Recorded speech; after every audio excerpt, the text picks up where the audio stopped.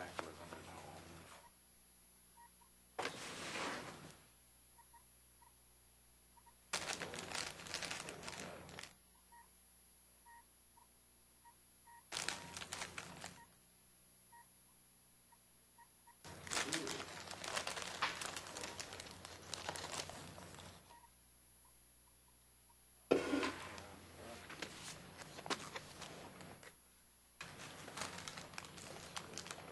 Five.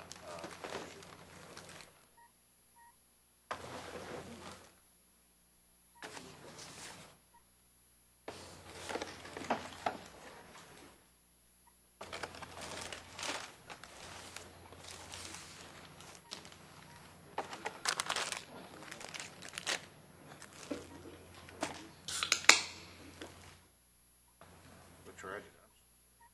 This you?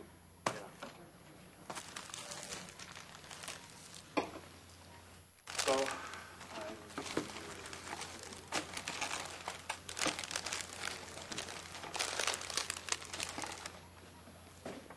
mother's Still alive, but she thinks she's a reason for me to think that Well. way. But she just, yeah.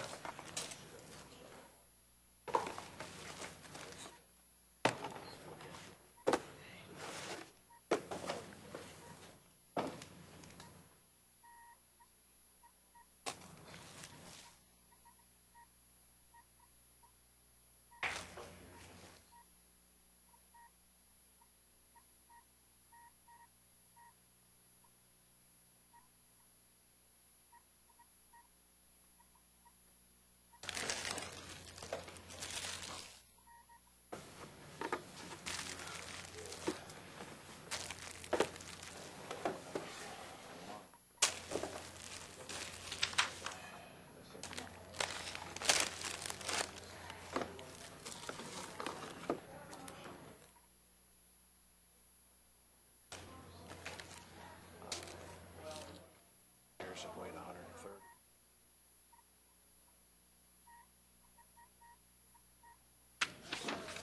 Yeah. So I don't. Oh, I'm so sorry. That's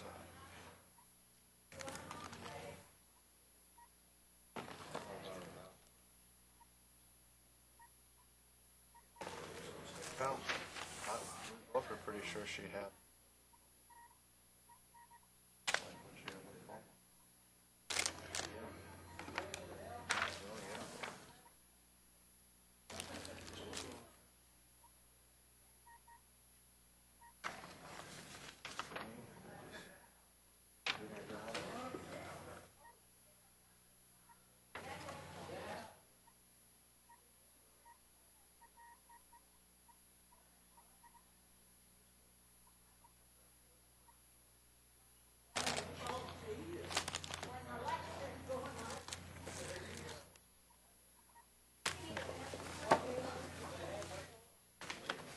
I have to be honest with you, I was a little shocked.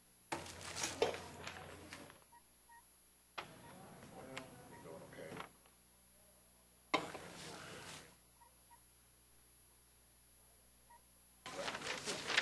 Well, I think she's doing a lot of the right things. Personally,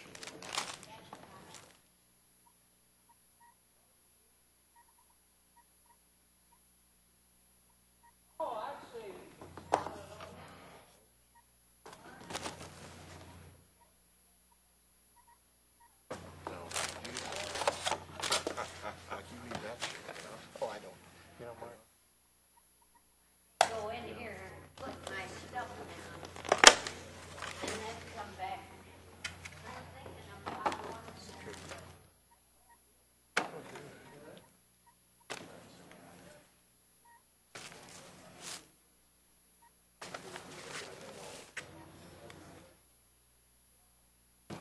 I just said,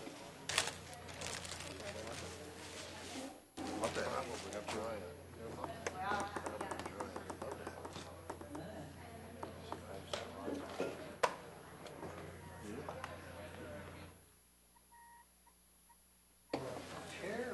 Oh, no, we're here to fish. Yeah, they're swinging out. Really? I did not know that.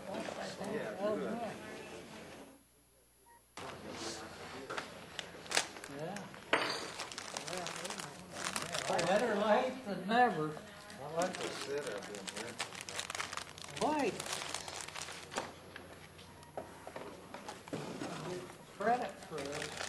What did you get, a turkey? Tea. What's yours, Betty? It's RB. I got roast beef. beef. That's what I want. oh, Man, well, I'm glad I got turkey then. Not too so much ago. Actually, Oh, you seats wrong. New kind of seats, you know. well, man, we should have signed up Look at for the guy credit. ashtray Maybe we here. could give them to somebody else. The president came over for it. Got that?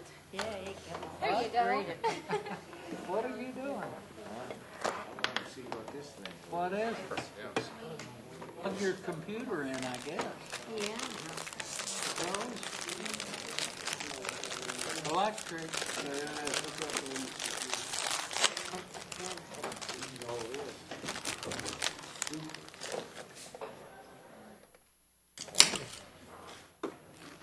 There's the jury trial. Don't we Yeah, get- there's gonna be a jury and everything.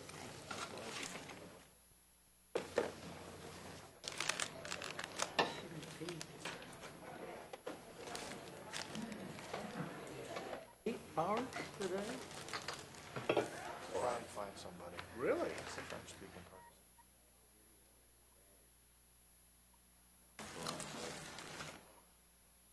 Oh, exactly. Oh, this is pretty heavy here. So, why There you go.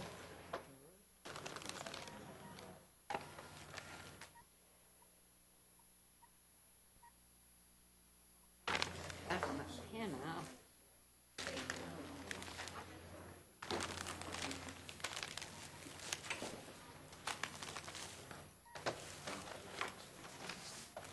Well, I can pay it.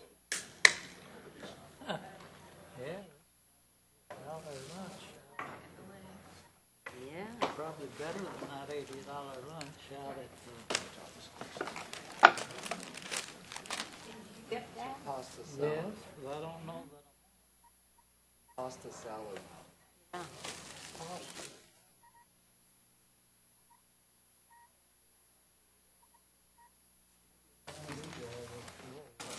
Oh, I figured.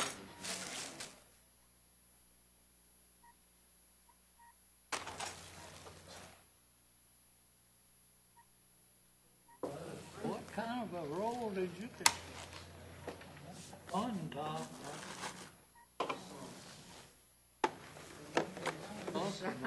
What'd you do? Get a croissant? You got yours upside down. No wonder you can't tell.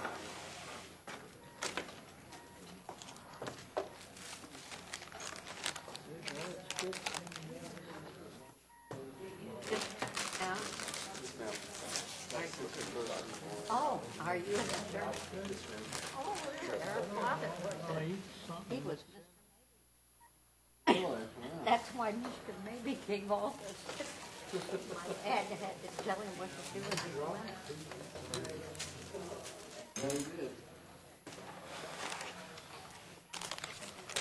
I remember when the son went home, he thought he Good. Good. thought he could get some. Gotta bring it, make another place for him to sleep, and I told him, make it. She says, I CLE credit. What does it look like? hey, one for the boys, you tell them to make one for girls. I need an ethics hour somewhere. I think we have one of those somewhere. Better happen before December. CCBA, I bet, has Film.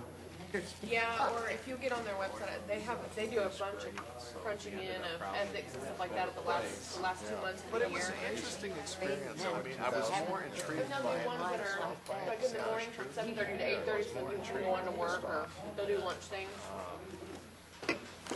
Hi, how are you? I'm good. Yeah, you got that right. 60 years later? 60 years later? Is that what it was? 60 years? Good. Yeah, I've run into her at least a couple of times. Well, how are you? Functions, so it's been nice to see her. Less well than she is. Well,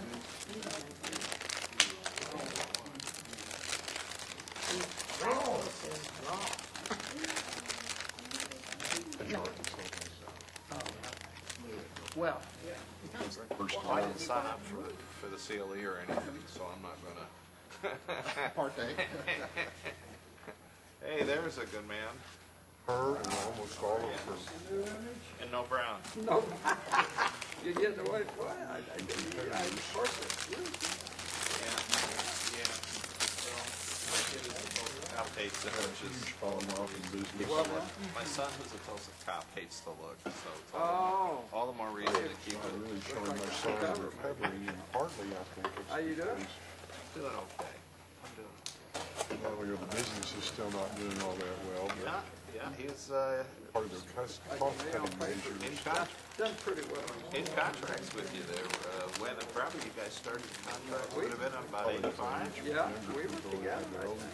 Struggling and You're, I am. So others, I had a study group, we knew each other real well. I know you got Joe Bohan, Thanks. the government, thank you much. Get up where I'm seeing here, I see real well, and I don't hear real well. Close. Still professoring, 31st year here. what, 30. This is my 31 years? 31st year here. Yeah. Anybody else longer? Yeah. Gary and Yeah. yeah. We get. Yeah. Colin, I didn't recognize you. But I'm just ornery enough to outlive them all, you know. So. Yeah, you got the hair well. Well, good to see you. Well, you live down the street from us. No, you know. Who gave that bail? So how are you doing? What are you doing with yourself now? I sit on 8 charitable boards from Salt Lake City, Boise, Idaho, and West. And of course, Okay. okay. Do you still have a place in Vegas? In Idaho? Well, the family's ranch, you know, I do Oh, what okay. we did. I ate it. It was delicious. That moving back and forth, it just sucks, you know. So we're just living yeah, let me go back to the classroom. You wanted to. I probably don't spend 6 nights a year there now. Oh, you still have the house there? Yeah. Yeah, it was my mom and dad's house. I mean, it belongs to the ranch. Oh, I got you. Yeah. The ranch house. The ranch house, yeah. So, but as far as, now, you know, her 2 sons moved to Boise with us. And they stayed there? And they love it, and they stay there. Everything you want. Still, you know, remember what a great time it was to go to that, you know, and those people are so nice. That's the really good people that work down there. Yeah. They're good this year, you know, so. Oh. Okay. I have got more involved back with my business school. Testing, testing, 1, 2. Testing, testing. Testing, 1, 2. Testing. And our foundation, mom and dad put back. Yeah, they're all fucking fun. Oh, the microphone? I'm going to actually get licensed in Utah. I'm going to have a license. In Oklahoma and Arkansas.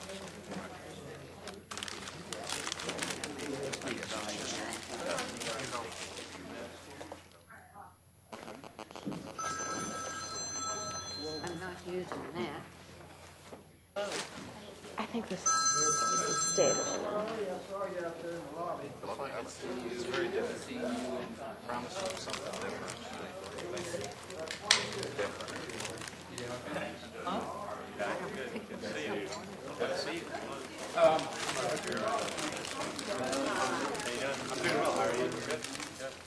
I guess I got a big No,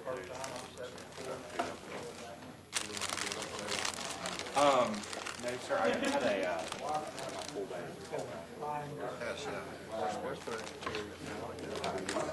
Yes, Because we got to start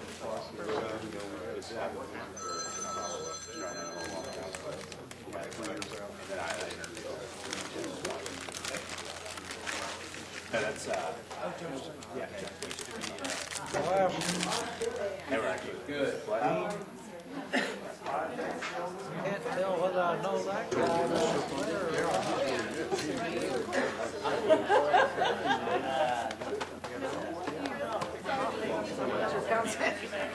It's just when you see people, you know, it's going to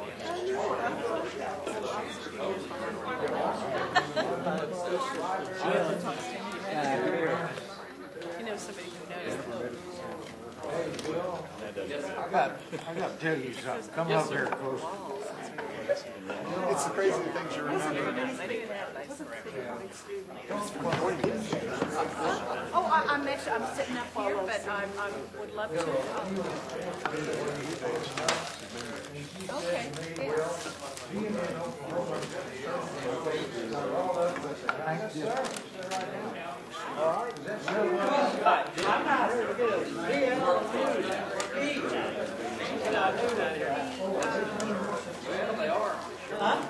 What did you guys do? I live in.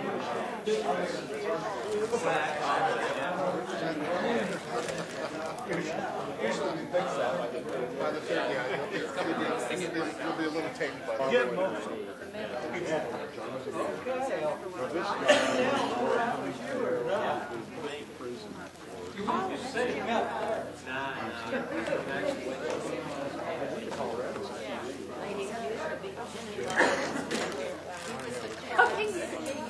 I think he was sent back to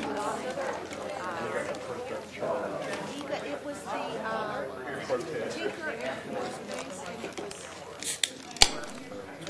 Is that right? I never. He always blames you. Oh, thank you. I do. I really didn't have it. It was not. It wasn't a misdemeanor. What I usually do, you have it in my pocket. I shove the extra stuff up in there. Put this like. Medical mask is in order. You're smart. Otherwise, you will die a slow death. Oh, okay. Well, then I'll join you for But it's not painful. It's just I don't even know how. You just. Uh-oh. Hello? somebody who has to get out of here on time. You sure we're late getting here? Welcome everyone on this beautiful homecoming weekend. Welcome to the College of Law. My name is Janet Levitt. I'm the Dean of the College of Law. And I'm just going to briefly introduce our event and then turn it over to our speaker. So, institutions like the University of Tulsa College of Law, are really as strong as their history and their roots. And from those roots grow our present and our future.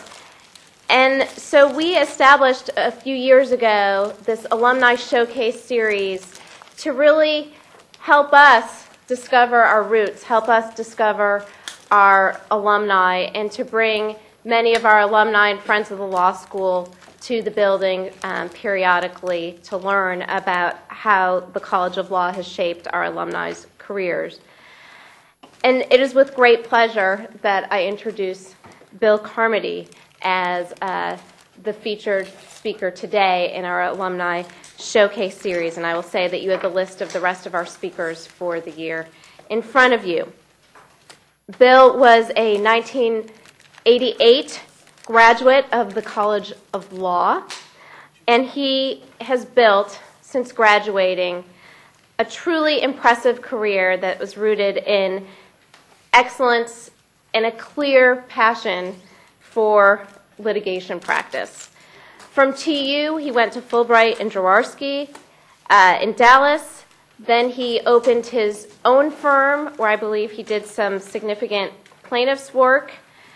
Then he joined the Sussman Godfrey law firm in Dallas. Now he leads up the New York office. For those of you who are familiar with boutique litigation firms, Sussman Godfrey is always on the list of the top of the top. Bill has been elected a Texas super lawyer, a New York super lawyer. Here's a new category I hadn't heard of, a law dragon, top 500 list, and also the top 100 list of securities litigators. He is truly one of a handful of lawyers that CEOs go to in this country when they have a make or break case, or he calls it a bet your company case. He appears frequently on television commenting on his cases, and his victories have been featured in prominent national publications, including the National Law Journal, the Wall Street Journal, Forbes, and the American Lawyer. And before I turn this over, I will say that we also are very pleased that President Upham is joining us today for this lecture. I had really the great pleasure of having lunch with Bill a few months ago in New York City. In addition to being a terrific lawyer, he is warm, charismatic, a true connoisseur of food and wine. And his wife, Catherine, joins us today, who is a 1994 graduate of the College of Law. So with that, I turn it over to Bill Carmody.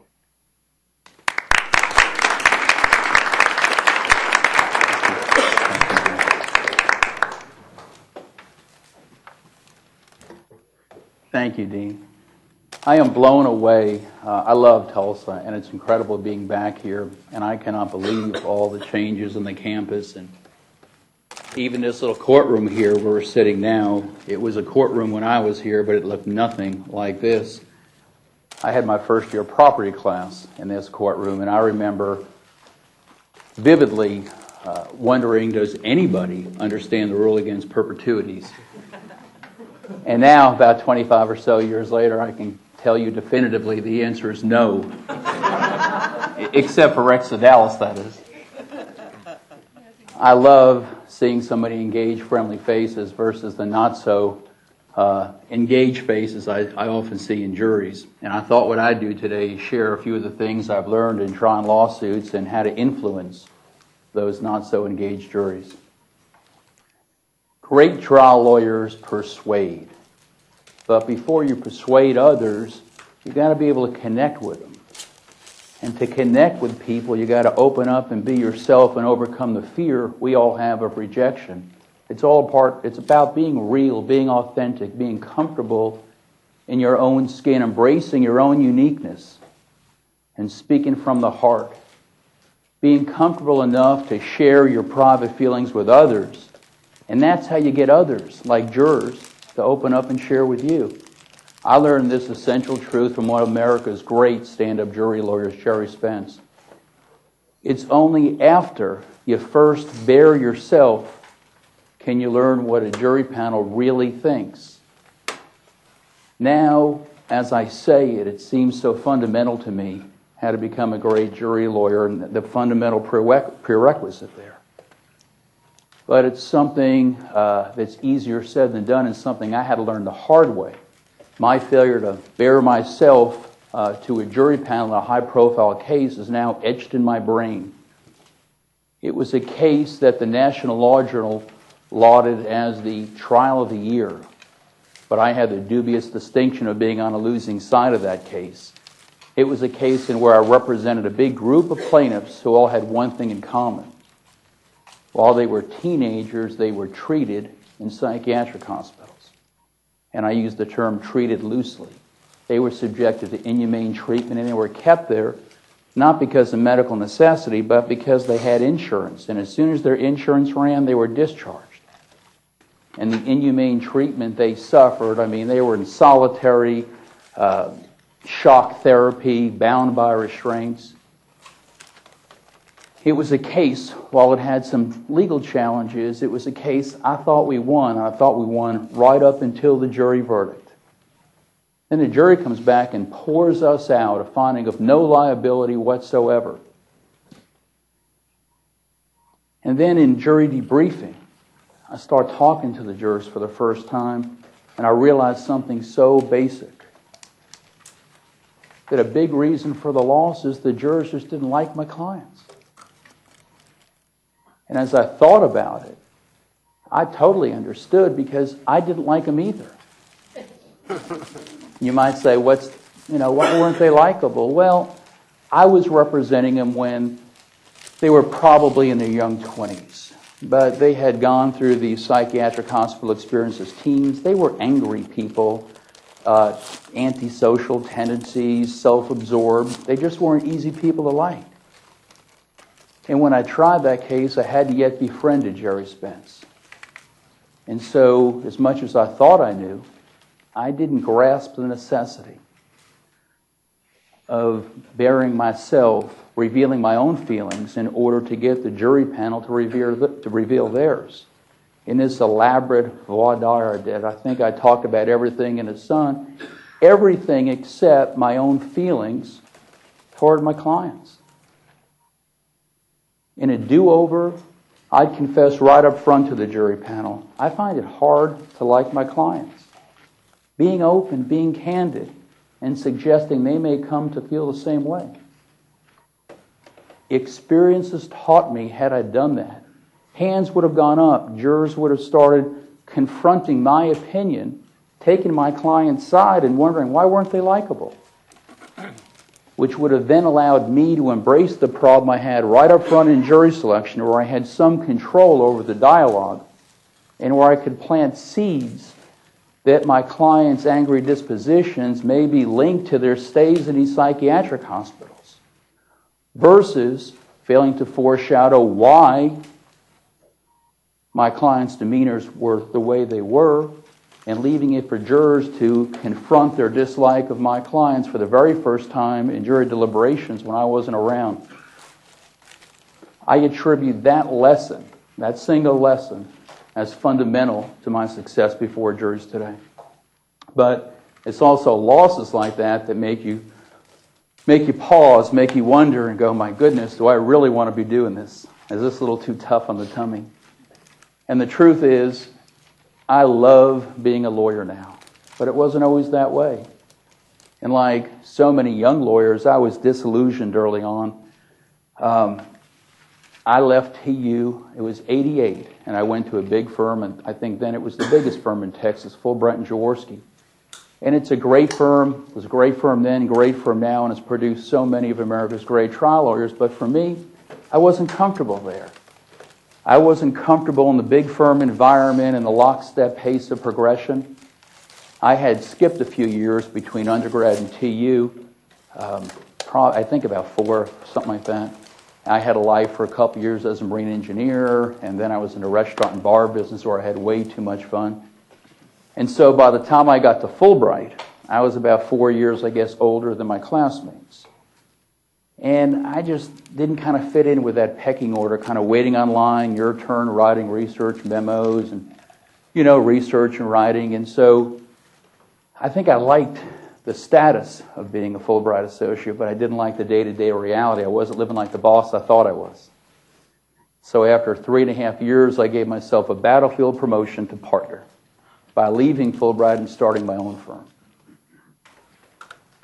To go, I wanted to go chase my dreams, try lawsuits, go make the big bucks. The way it's depicted on TV, at least the way I thought it was supposed to be.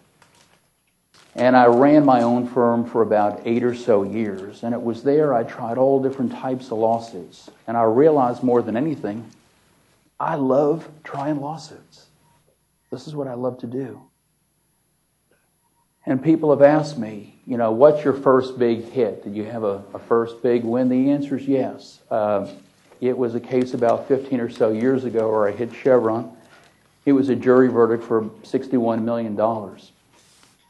And it was a case in which I actually used so many of the principles I learned right here in Mary Ann Blair's civil procedure class.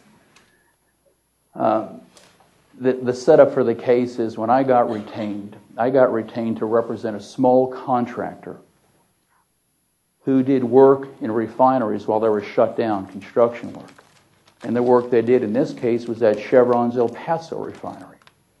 but a dispute arose between this contractor and Chevron when the contractor's workers were coming down with these illnesses. They were working inside crude towers and came out with rashes and respiratory problems because they were exposed to sulfur dioxide.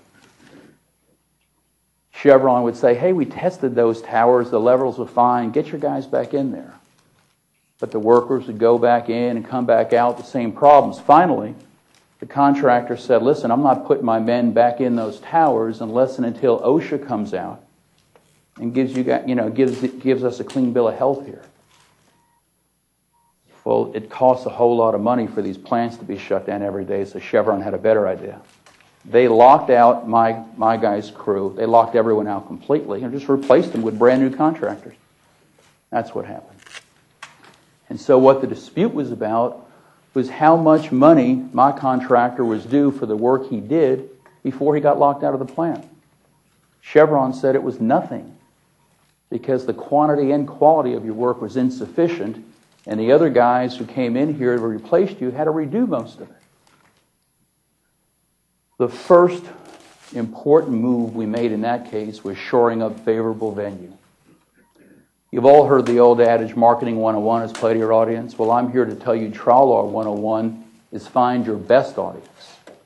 And that's because different juries view the same facts differently. I mean, think of a jury in Omaha, Nebraska, and how you might present your case to them and how they may view it, and then think in your mind how a jury in San Francisco, California might react to those very same facts.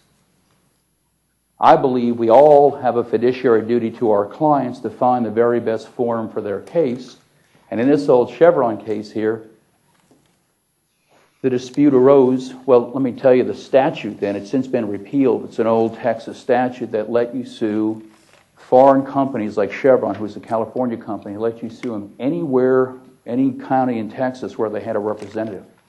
And so while the natural venue in this case was El Paso, because that was the plant in which everything happened, I sued Chevron almost 1,000 miles away in Beaumont, Texas, because Chevron had a plant in Beaumont and they had just laid off a few thousand workers. And for those of you who don't know Beaumont, it's a great, it's a blue-collar town known for its plaintiff's juries. But the trick, of course, was keeping Chevron in state court in Beaumont, and that was done by destroying diversity, adding a Texas company, a non-diverse company, or a diverse company, who did the crude tower cleaning, and then, using the old year-and-a-day rule, dismissing them after a year had gone by when it was too late for Chevron to remove that case to federal court, so I stuck them in state court in Beaumont. And then the fun began by turning what was a simple contract case into a tort case. The key was developing a fraud claim, because what I wanted to do is render relevant Chevron's callous attitude toward worker safety and show them some exposure from punitive damages from that possibility. But the problem I had was one of standing. In other words, I had some injured workers who certainly could have their own injury claims against Chevron, but they weren't parties to this suit. I was representing their employer, the contractor. And so my challenge was to think, well, was the contractor, did they suffer some injury by way of the injuries to the workers? And the eureka moment came when I realized, yes, these workers' injuries caused the contractor's workers' comp premiums to increase. So I realized I could state a fraud claim, and then, as you might imagine, the story I told at trial didn't dwell on the unpaid work, but was built around Chevron's greed and why they misrepresented the work conditions in the refinery. And then what I did is I turned the courtroom into a theater, where I played out this drama of big company greed on one hand versus worker safety on the other. And I wanted to get the jurors interested in the case and understanding of what happened out at the refinery. So what I did is, since so much of the activity, the key activity, revolved around these crude towers, I had a full-size crude tower, actually a cross-section it was, quarter scale of a crude tower built and put in the courtroom. We had a courtroom with ceilings as high as this, maybe a little bit higher. And the tower was so big, it had to be assembled actually inside the courtroom. And I was lucky then to have a client who was a contractor who could build all this and build it all to scale. But I did that to get the jury interested in, when we did the demonstrations, they could get into the case, they could understand the case, they were all part of the game. And to move the case along as fast as I possibly could to keep the jury interested in the case, I tried what's called a paperless trial. One of the very first in Texas, if not the first. And when you say, what's a paperless trial? If you watch any trial, with the ones we've all seen and watched on TV, what happens? Well, the lawyer wants to introduce a document into evidence, takes the document, gives a courtesy copy to opposing counsel, takes another copy of the document, asks the court first, can I approach the witness? Yes. Walk up there, hand a copy of the document to the witness, have the witness review the document, lay a foundation for that document, and then offer that document into evidence. You see how boring that process is? You're losing the jury, of course, during that process. So what I did is I got all the documents pre-admitted, and the way I did that is on the pre-trial hearing, I knew, of course, all the documents I wanted to introduce into evidence. I had the court rule on them, and after the court ruled, and as soon as opening statements are done and the trial begins, I offered them in bulk. So all the documents are now in. And once they're in, documents and evidence, you can do anything you want with it. And to move as fast as I wanted to move and keep the jury in the game, I had a big movie theater-sized screen, 8-foot screen. On the other side, in other words, that the jury box is behind me, the screen's over there. They need to, like a movie theater, enjoy the depth perception of the courtroom. You've been in these modern courtrooms that have the monitors, each jury has his own TV, forget it. Don't ever do that. You bring your own screen in. And the computer operator that sat behind me, we had all kinds. All the hot documents are in there, photographs, demonstratives. We had news clips from the El Paso, what happened, blah, blah, blah. They're all in there. And so then, when I want to question a witness about a document, let's put up Exhibit 71. Let's go right to the second paragraph. Would you highlight that second sentence? You're moving fast. You're not wasting time offering anything, and the jury's in the game. They're watching everything with you. But just to balance the use of this big screen, and so the jury wouldn't have to look at that all trial long and nothing else, I also had foam boards, the old-fashioned foam boards, and easels for timelines, for example, or whenever you should always have a key players chart in any sort of a complicated case to let the juries know who the witnesses are. I mean, with pictures of them and names underneath so they could follow everything. The whole point of this was to create an interactive experience to get the jury understanding and interested in your case so they could see here how Chevron chose to do what it did, all to keep this project on budget. This high-tech trial served an essential purpose. It let us be better at an art form that's been around since mankind learned to speak. Storytelling. And storytelling, more than anything else, is what makes great jury lawyers. Before you can tell your story, though, to a jury persuasively, you got to really get to know your client. You got to really step into your client's shoes. You've seen, I remember as a young lawyer, clients coming in the office, small personal injury case, they have their medicals, they tell you about the collision they've been in, and they tell you about the effects of the back surgery they had and what they can't do. But it's never good enough to think that you can understand what they went through and be in a position to convey that to the jury unless and until you've really stepped into their shoes and you say, what does that mean? Consider sleeping over their house. Consider living their life with them for a day to understand really what they're going through. You know how we take so many things for granted, reaching into a cabinet to get a coffee cup out in the morning for your morning coffee. But what if you're sleeping over their house and you get to the morning table with them and you watch, and it turns out your client can't do that because of the lumbar surgery and the residual effects. They just can't do it. And so their spouse has to open up the cabinet just to get out a simple coffee cup. That's my point. In a business case, I had a business case years ago where the client was a big distributor, bought product from manufacturers and then resold it. Well, got a big bunch of inventory in from a manufacturer. It was damaged. Dispute arose because the manufacturer wouldn't take it back. Clients telling me about all sorts of business disruption and how it's really killing his business. And, he brought me photographs. I could see the warehouse. I had conference calls with people at the warehouse and the client. But I could never be in a position to explain to a jury the business disruption that client is going through until I got myself on an airplane, went out to the warehouse in California and actually saw it.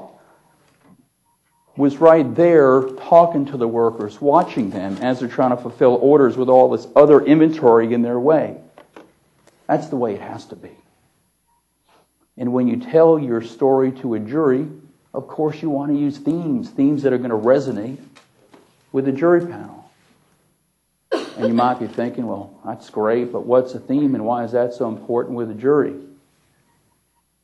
Let me start with the latter proposition. Why theming is so important. When we hear complex facts for the first time, our brain does two things. The first thing is on a conscious level, we're trying to memorize what we're hearing. But on a subconscious level, we're relating what we're hearing to home truths, principles, concepts, things that we already understand. Because we're all motivated to maintain our long-held attitudes. And think about your political beliefs. I'm not going to sit here today and convince you to change your political beliefs.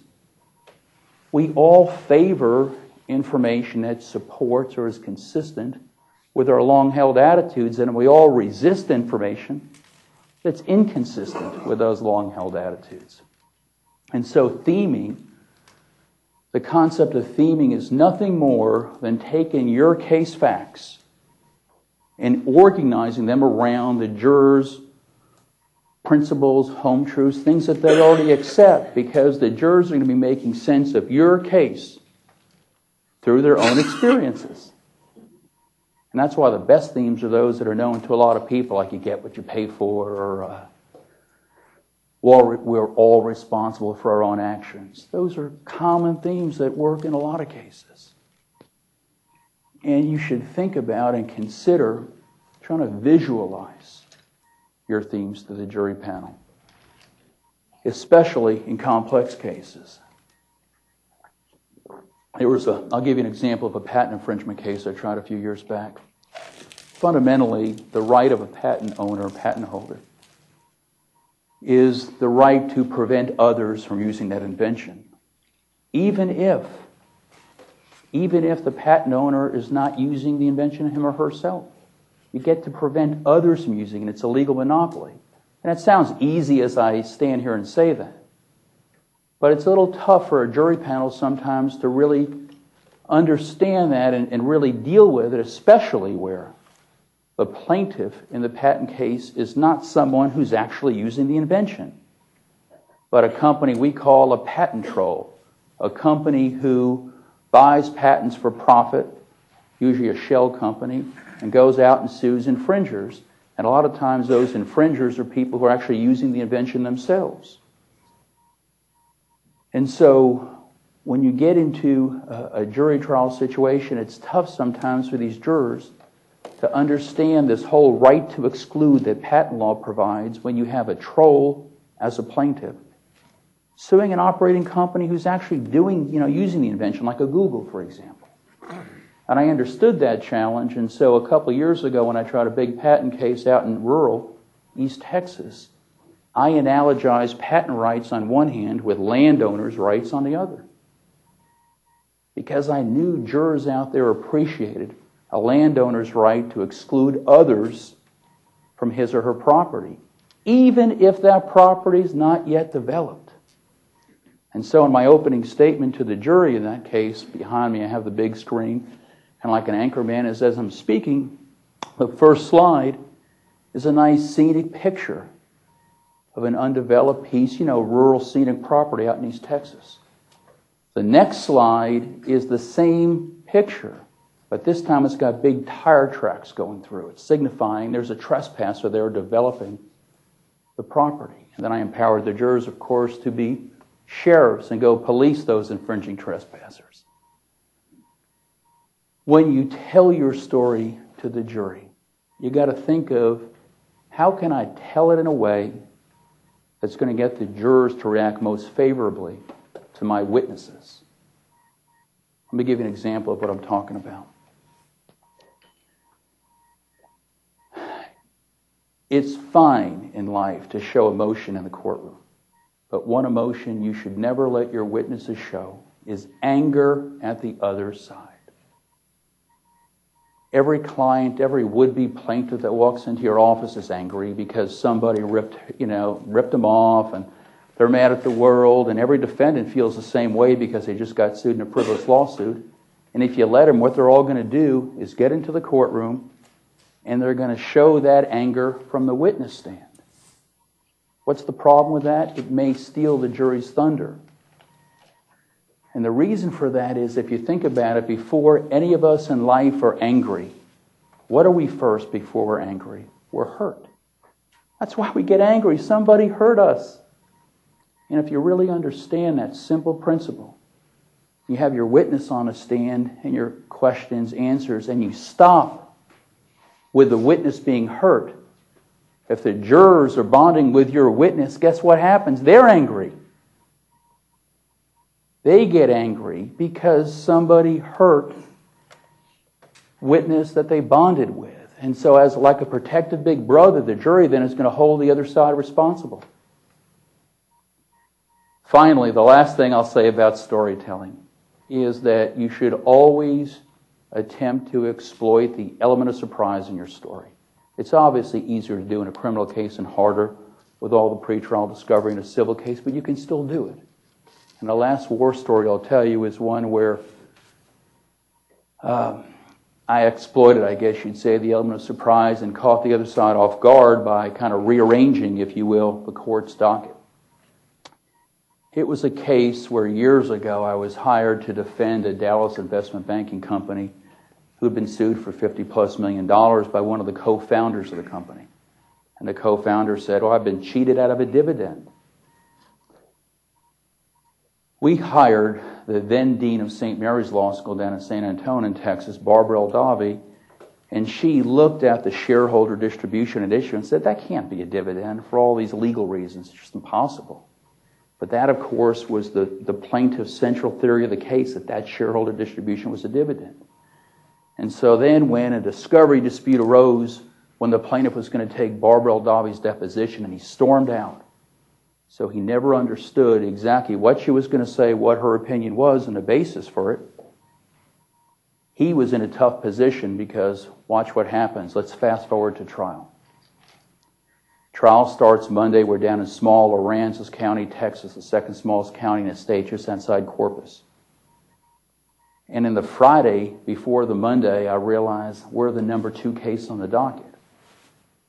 And what you'll realize when you get out of law school is that courts, just like airlines, they overbook because most cases settle. And all we knew about this number 1 case was that it was a 3-party case. It was kind of a grudge match. Nobody wanted to pay money to anybody else. They all thought they deserved money. So it wasn't going to settle. But if that happened, if that number 1 case didn't settle, the effect of that on us being number 2 means we're going to be reset. We're going to be reset for 3, 4, 5, 6 months later. And in that interim period, the plaintiff's going to have a chance to go get the deposition of Barbara Eldavi that he didn't get in the first place. So I'm going to lose my element of surprise.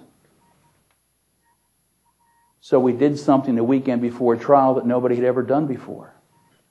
We brokered a settlement of the number 1 case. I had the docket sheet from the court.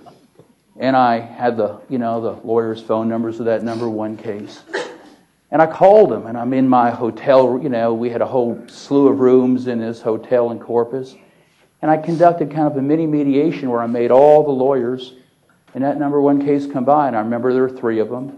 And they came in separately, kind of pitched their case, and I'm due $100,000. I got them down to the bottom number. You know, you take 50-50, had the client checkbook, here's your 50 next. And I did that 3 times. All told, I paid 180 grand of the client's money. But what we did is we cleared the decks. We removed the number 1 case, and so I wish you could have been there Monday morning. Monday, in most state courts in Texas, on trial Mondays, their first thing is you hear announcements. And the courtroom's filled, and there's almost as many people as in here now. Lots of lawyers, lots of clients. And the number 1 case gets up, and the 3 lawyers all say, settled, settled, settled. And there's a silence in the courtroom. Even the judge was shocked. And so when the plaintiff in the number 2 case, my opponent, stood up and announced not ready, he thought I was going to do the same thing. That didn't happen.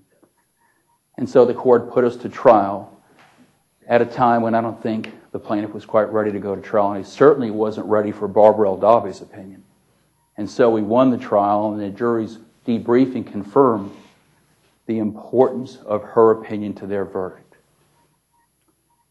Guys, it's moments like that, it's wins like that that, at least for a minute, make you feel like you're on top of your game. But for me, after that minute passed, I realized I love trying lawsuits. I love running cases. But I didn't love running my own law firm as much. And so when one of America's great trial firms came calling, I didn't just listen. I mean, I jumped. And it's been the best professional move I've ever made. I'm a partner now, as the dean said, at Sussman Godfrey. We are the first trial boutique in America. And you think of the big full-service firms like in Town Hall, Estill, that they have all the different departments, real estate, tax, corporate, etc. Well, all we are is trial lawyers. And the sort of cases we try are typically big, complex business cases where one company is suing another company for hundreds of millions or sometimes billions of dollars. A lot of them are what they call bet your company cases, where the case is so important to that client that they lose the case, they may lose their company.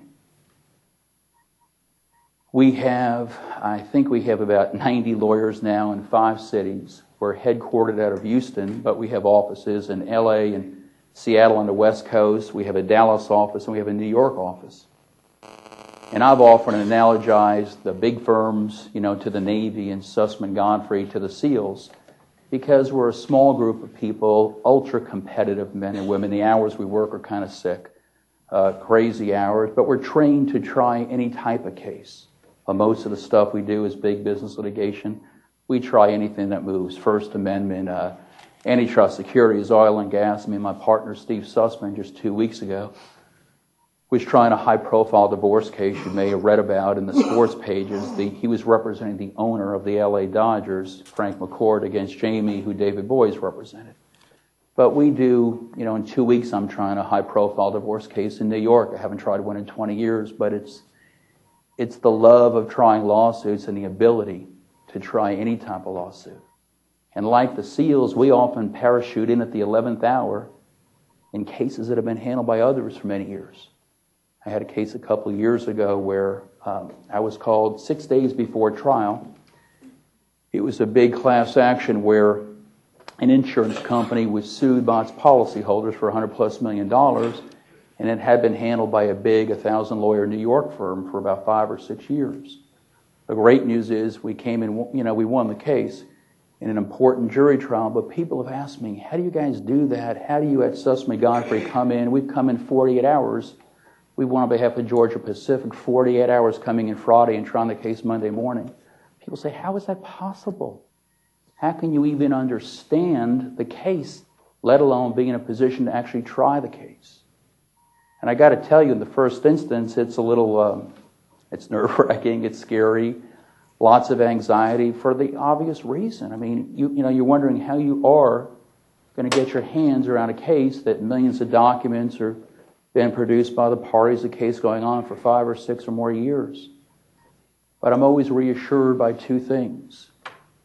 First, that 90% of what happens, you will find out, 90% of what happens before trial never matters in trial, never influences the jury's verdict. Because what they care about is what they actually see in trial and the witness, the live examinations that happen before their very eyes. And so much of what happens in pretrial discovery never even makes it into the courtroom. And if it does, it just doesn't impress the jury. And secondly, what I've realized over the years is in any jury trial, there are only 2 or 3 issues that ever matter.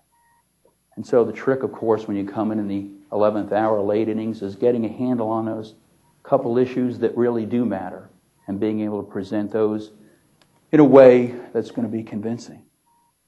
I wish I could tell you all that my daily life was as dramatic as a Navy SEAL, but it really isn't.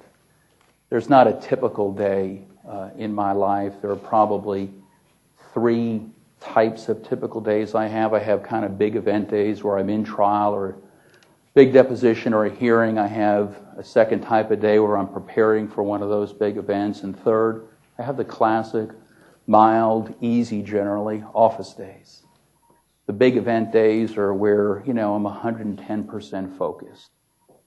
And I've always been amazed. I've learned about the human body. Even as a lawyer, I'm blown away by how many, weeks I can go in a row in a trial with sleeping an hour or 2 a night. It demonstrates the resilience of the human body and shows what adrenaline can do. But I also love the peacefulness of being in the middle of something like that, because I'm in a zone, I shut out the world, and the only thing I'm thinking about is the task at hand. The more stressful days, to me, much more stressful, are the days in which you're getting ready for one of those big events. It's just like, in law school, studying for a test, because we're all so competitive by nature. What do? We overstudy.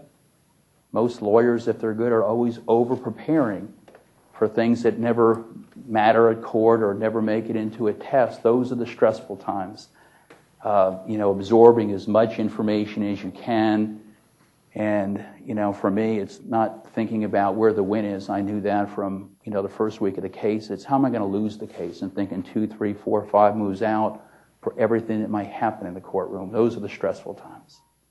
The easy days are those when you're in the office, and most of my office days are filled with conference calls or meetings or hustling business, because we don't have a lot of repeat business, doing a lot of big cases, kind of bet your company cases. Even the biggest companies in America don't have too many of those cases in their life as a company, so we're kind of like brain surgeons. We don't get so much repeat business. So I got to go hustle business. It's dinners, it's, events, etc. But I'm just so lucky that my life in Sussman Godfrey has now kind of come full circle and brought me back to where I grew up in New York. I grew up in a little town, Levittown, the first American suburb. And as the crow flies, it's probably 30 miles from where I live and work in Manhattan right now. And being in Manhattan is great. I never thought I'd ever kind of end up there, even though I grew up so close. And I love every bit of it. It's certainly, there are cities that are more beautiful than New York City, but there's no city on the planet that has its energy, not even close. And I find the work I'm doing now in New York is work that I couldn't even get in Texas. It's the biggest, I'm handling the biggest cases in America, and I just love every bit of it. But I realize that as much as I love New York and what I'm doing now, and everything that I've been able to say to you all here today, I couldn't do any of it without TU. I love Tulsa. I love this place, and the 3 years here shaped me. And they prepared me to compete against any law grad in any school in America, period. And I go up against guys and girls from Harvard and Yale daily and fare pretty well. The professors here are the very best, and what some of you who haven't yet graduated aren't going to you don't realize yet is that even after you graduate, they're still here for you. I'm going to see Professor Allison back there. I've talked to so many people after I graduated that I never had as professors, and they've always been so incredibly generous with their time and helpful in every way. And when you look around the room, you realize, for those of you going to school here, these could be your friends for life. For me, it goes double. My wife, Catherine, who's sitting in the back of the room, kind of cringing now. I met Catherine right here, and she's the love of my life. But last thing I'm going to say is, should we ever meet as opposing counsel, please don't use anything you may have learned today against me. Thank you, everybody. And I'm here to answer any questions you all may have.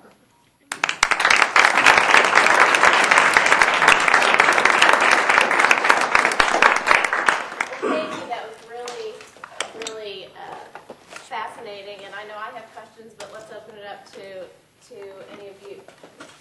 Jill, on these big cases like that, what's the fee structure? I'm assuming you don't do them on contingency. Is it combo, hourly, contingency? How does your fee structure? Well, actually, we do a ton of contingent fee work. I mean, we all have hourly rates at my firm, but I don't work by the hour. I refuse to.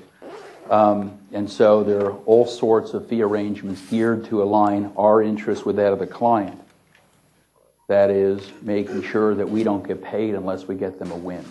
But if we get them a win, we want to get paid a whole lot more than our hourly rate. If we don't get them the win, we get zero. And so they're very creative. There are a lot of hybrid type arrangements. We use them even on the defense side. I mean, that case I was describing in 6 days' notice, it was a situation where the client, before trial, tried to get the plaintiffs, the class, to take $20 million. The class said, forget it. We come in a week before trial, and I quoted the client $1 million to go trial the case, and then 5% of what I save them under a certain benchmark. And I didn't know anything about the case, and I said to the client, how much would you really pay right now if you had to? He said 60, as in 60 million. I said, I'd like 5% of what I save you under that. So we went in, won the case big, and so I ended up getting $1 million plus a $3 million bonus, 5% of the 60 I saved them, because the plaintiffs got zero. And on one hand, you think, God, that's outrageous. You're overpaid, Carmody.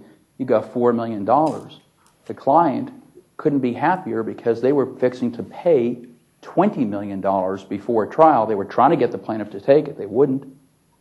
And so the client's happy, we're happy, and we do so many. That's kind of emblematic of so many of the fee arrangements we do. Yes, sir? Will you parachute in on these cases? Looks like you're doing more defense work now? Or? Both. No, it's about 50-50 I do. About 50-50. Yes, Can you sir? speak a little bit about jury selection? Can I? Sure. Whatever you want to say.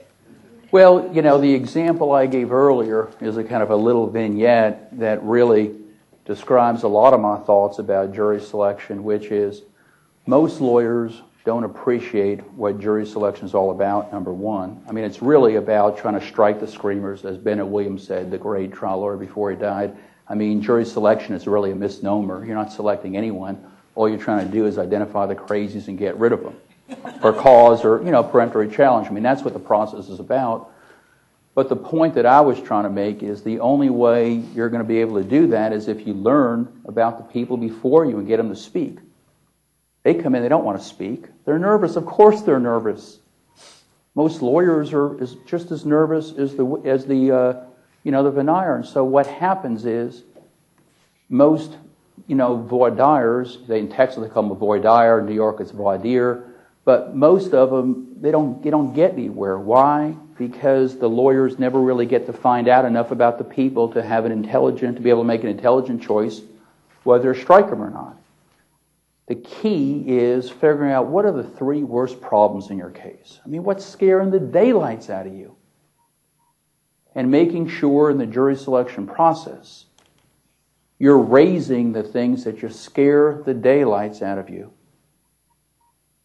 And doing it in a way where you're kind of burying yourself so you're getting them comfortable to speak to.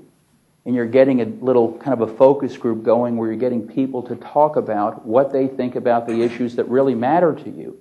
So you can make an intelligent choice. The thing that most lawyers do wrong is they use it as a kind of another opening statement. I mean, you have plenty of time for opening statement to try to talk about what your case is about, where you're going with it. That's not what the jury selection process is about. Yes? There's so much, but politically and in legislators that seem to be aimed at trying to take away people's day in court. Yes. Anti-trial lawyer yes. kind of legislation. Could you comment on that? Because it seems like it's taking away an essential aspect of American freedom, the right to be tried and judged by a jury. Well, I mean, I couldn't agree more. And I mean, from my practice, access to the courts is the single most important thing. I mean, we're on both sides of the docket, but if people can't go to the courts, we can't work in a very selfish way. I mean, it hurts us, but fundamentally, I mean, it's our constitutional rights. And I agree with you, Professor Mann, I haven't followed all the decisions, but there have been so many, and so many, well, without getting there, I don't want to get too political here, but there have been so many decisions, really, that have done just that, that in a sentence, they have really cut down access to the courts, and I think it's a shame. And that's why I think regardless of your politics, with Obama here, he's appointing people that are more likely to, keep the access open. I'll ask one. Yes. All different things. What do you think of the use of mock juries? There's been a lot written about mock juries, and do you use them? I was one of the very first people who ever used, before I joined Sussman, after I left Fulbright, I was kind of kooky and I had to build out these fancy law offices, but they always had a full-size courtroom in the law office themselves. And for years I sponsored the SMU trial team. But my point of saying all that is we used these courtrooms. They weren't just sitting there and looking pretty. We used them, and we had mock trials about every Saturday. And what now people pay a ton of money to these, jury consultants for, we would do on our own, have focus groups where you're paying people, a couple $100. They're coming in for 3 hours. You're providing them a bag lunch, and what you're doing in a, hour presentation is you're talking without letting them know what side you're on, all about your case, and all you're doing is bouncing ideas off them to figure out what they think and why they think it. Mock trials, of course, are more elaborate than a focus group I kind of described, because in a mock trial, you're actually going through, even though it's abbreviated, if you do it the right way, in my mind, you're actually presenting evidence to the jury, and again, because you're presenting more evidence, your read from the juries are going to be better. It's always a barometer, and I never use them for damages because there's no way in the world you can ever, I've found, kind of replicate the actual trial setting well enough to get any kind of a fair damages read. But what I find them incredibly useful for is a barometer to figure out what a typical person can think, and, on the liability side of a case, and any type of case. And then you figure out what they think and kind of retool accordingly and do it. It's not just one panel. I mean, you'd be crazy to think that one panel should make a difference, but anytime you do this, you typically are bringing at least in any mock trial 36 jurors, and then in the deliberation process, you're turning them into 3 panels.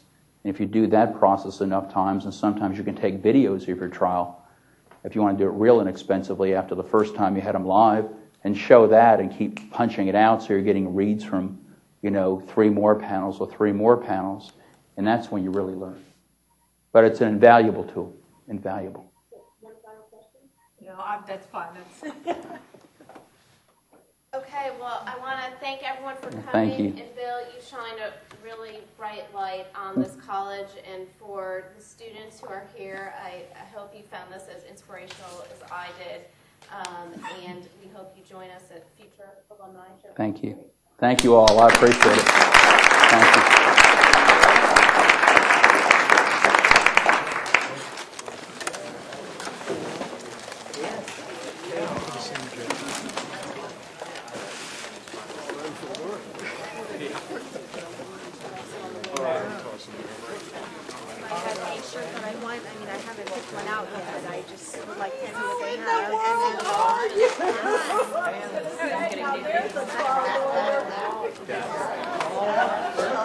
Just fine.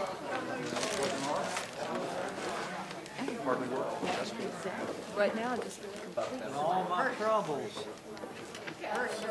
down. Good work.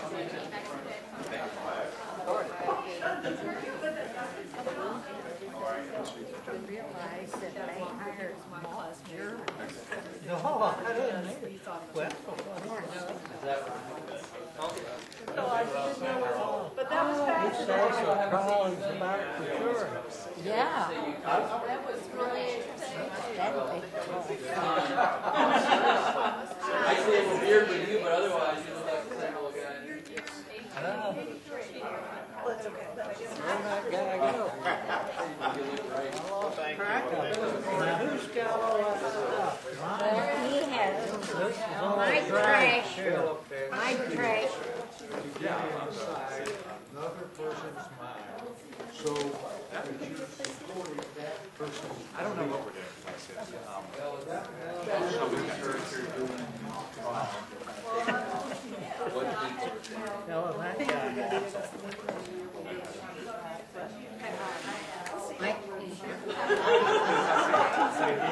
Oh, that's all trash there? Yeah.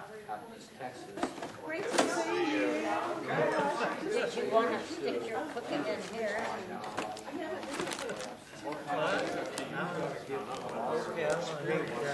Well, you can eat it later. Did you have that?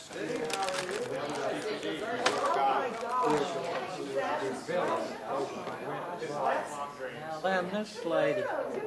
It's good to see you too. I was going to ask him. Yes, how are you? Good to see you too. I was going to ask him if he ever wanted to be in the band. We used to joke around here growing up in Oklahoma. You got the accent and the moxie to be an evangelist. You know, it's so funny because he's being from, I wish he kind of told this because it's a funny story. He's a New Yorker, but he was in Texas. So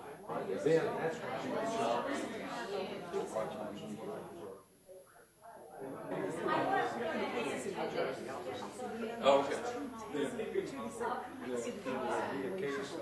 Mass psychology.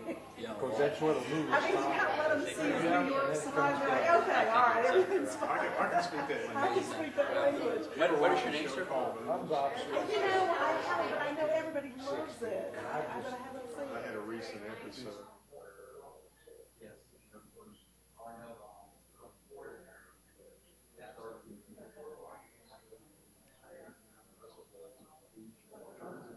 And she had their lingo now. Yeah, well, it's definitely a different journey than you would find it down here. And by the way, I'm sure you would love to comment in quite a bit on his access to court. You're involved in that a lot. In fact, she's involved in a lot of just Wow. some of the scholars. you know, the You are changes. some that guy. Well, that's amazing. That's amazing. It was a pleasure to meet you. Something in my mind. That's exactly right. 60. Improve your mental health up to age 60 at least. But hey, 70% of where they are. Every bit of it. Great. Hey, thanks a lot for taking the Thank time you. to come here. That's a huge story about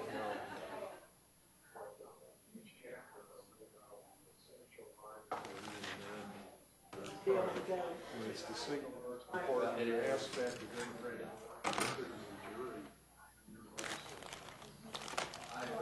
If you had, if I got going on there, I would have realized I would have alienated at least half the room. Well, except I think people